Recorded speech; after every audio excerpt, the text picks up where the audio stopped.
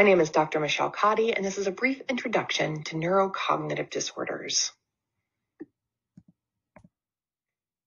The objectives for this module is to identify types of cognitive disorders, to differentiate between delirium and other neurocognitive disorders, and to discuss risk factors for neurocognitive disorders. These are the types of cognitive disorders found in the DSM-5. Delirium, mild neurocognitive disorder, or NCD, or major neurocognitive disorder, which is commonly known as dementia. Although delirium tends to be short-term and reversible, the neurocognitive disorders that are mild may progress to a major disorder. So major disorders are progressive and irreversible. Now, the way they're classified is it would say classified as NCD, so neurocognitive disorder, due to. So it might be due to Alzheimer's or Parkinson's or Huntington's disease. Those are examples. So when we're assessing individuals for neurocognitive disorders, we want to assess for risk factors. These risk factors include physiological changes, including neurological, like Parkinson's disease, Huntington's disease, metabolic, like hepatic or renal failure, fluid and electrolyte imbalances or nutritional deficiencies, and cardiovascular and respiratory diseases. Infections like HIV or AIDS, surgery, or substance use or withdrawal. Of course, there are other risk factors for delirium, and these include older age, multiple comorbidities, severity of disease, polypharmacy, intensive care units, surgery, aphasia, restraint use, or change in client environment. Risk factors for neurocognitive disorder and Alzheimer's disease include advanced age, prior head trauma, cardiovascular disease, lifestyle factors, and there's a very strong genetic link in early onset familial Alzheimer's disease.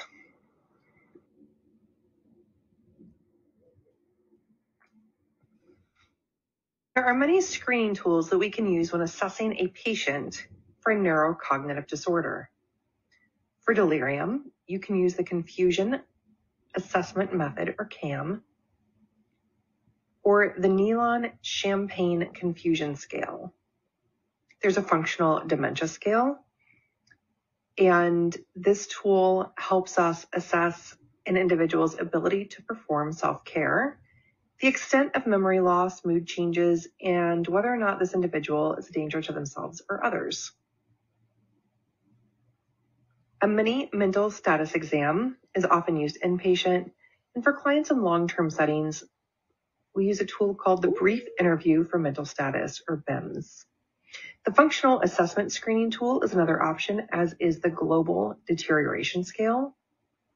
Finally, the Blessed Dementia Scale is a screening tool that is based on the interview with a client's family member.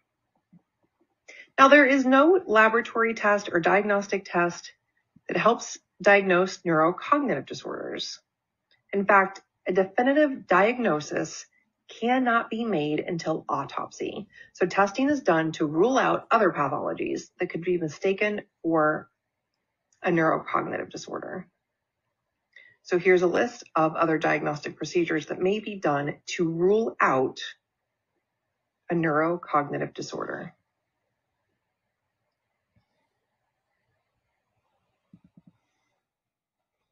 Individuals may use defense mechanisms to compensate when they are starting to experience cognitive changes.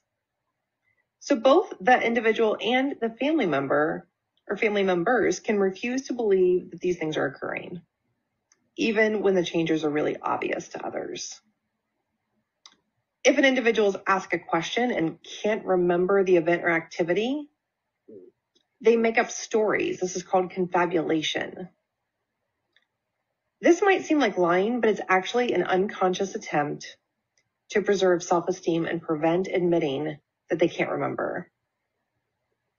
And then perseveration is when an individual avoids answering a question and instead repeats phrases or behaviors. And again, it's another unconscious attempt to maintain self-esteem when their memory has failed.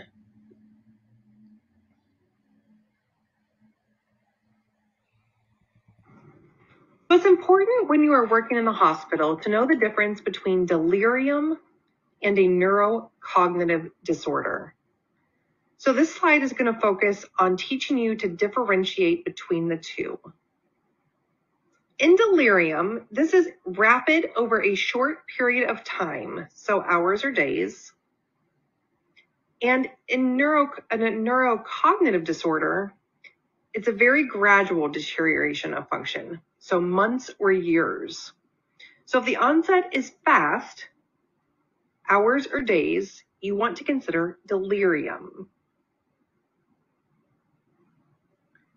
An individual with delirium may show impairments in memory, judgment, ability to focus, ability to calculate, and this can fluctuate throughout the day. Disorientation, confusion are often worse at night and in the early morning. This individual's level of consciousness is usually altered and can rapidly change. So there are 4 types of delirium. Hyperactive with agitation and restlessness, hypoactive with apathy and the patient could be really quiet. A mixed type of delirium where the individual has both hyper and hypoactive symptoms throughout the day. And unclassified when it doesn't really fit into a category. They may have rapid personality changes, feel restless, anxious, unable to sit still, and fluctuating moods. They may have hallucinations, illusions, and the change in reality can cause fear, panic, and anger. There may be unstable vital signs.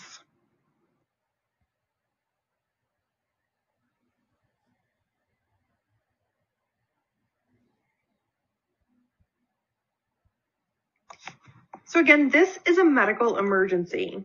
And the reason is because the cause of these manifestations could be surgery, impaired respiratory function, drug or alcohol withdrawal, infection, electrolyte imbalance.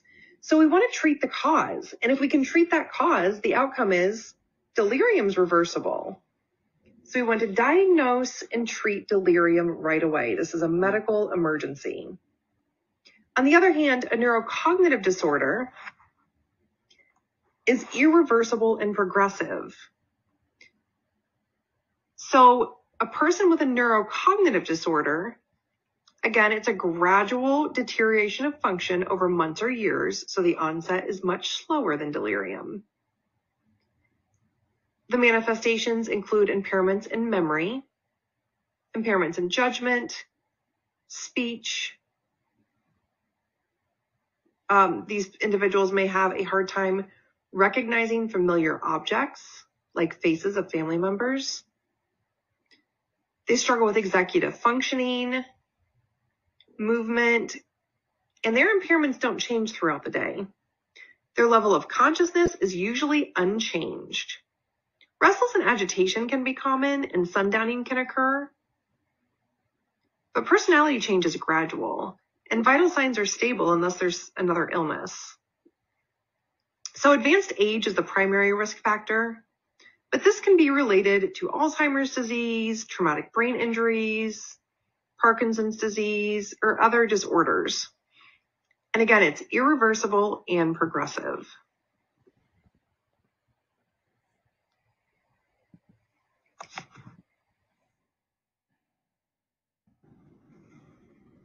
The best way to manage delirium is to minimize risk factors and early detection.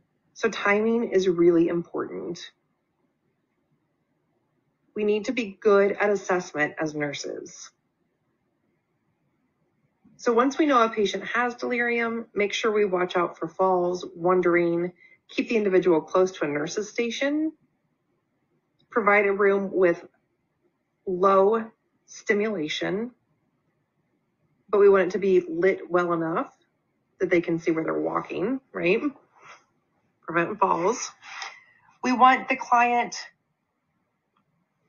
to be oriented to time. So we want to continue to provide that information when they're confused. Make sure they wear their identification bracelet. Only use strength as a very last resort. Use PRN medication that can help with agitation or anxiety. We always want to provide cognitive support for individuals who are struggling with impaired memory. Clocks, calendars, family photographs, reorient them as necessary. Keep a consistent routine, maintain consistent caregivers if possible. Make sure they have adequate lighting. And for their physical needs, we want to pay attention to what is the cause of delirium. For individuals who are in bed, we want to look for incontinence, check their skin, make sure they're getting enough to eat. Of course, we're going to monitor everybody's vital signs. Look for dilated pupils because sometimes that can be associated with delirium. We want to promote sleep. So at nighttime, we want to make sure that they have a quiet environment that helps promote sleep. Look for nonverbal cues of discomfort.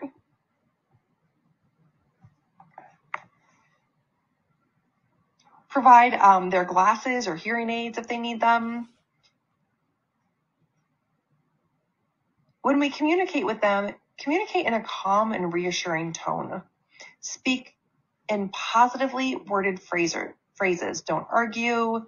Don't question hallucinations or delusions. Reinforce reality. Orientation of time. Introduce yourself every time you see the individual. Use short, simple sentences. Focus on one thing at a time. Discuss things that are familiar to the individual. We want to break activities down into short time frames. Limit the number of choices when someone's getting dressed or when they're eating. This helps to avoid frustration and confrontation. Make sure we're using their name. So these are some ways that we can offer patient-centered care for individuals with neurocognitive disorders and delirium.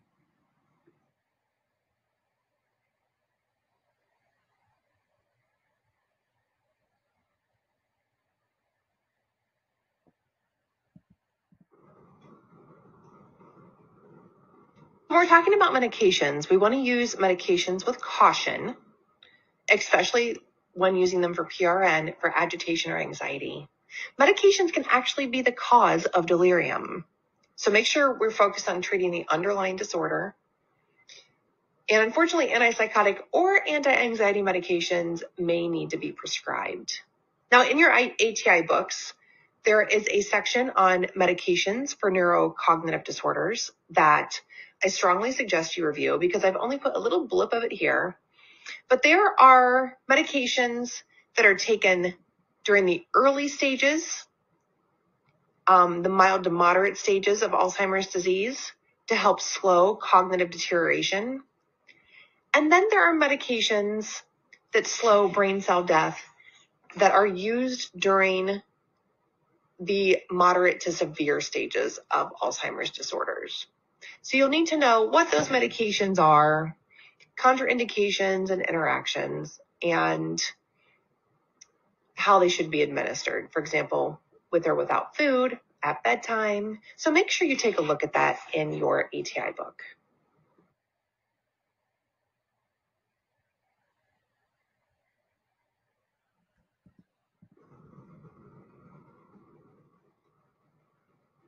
So other things to consider.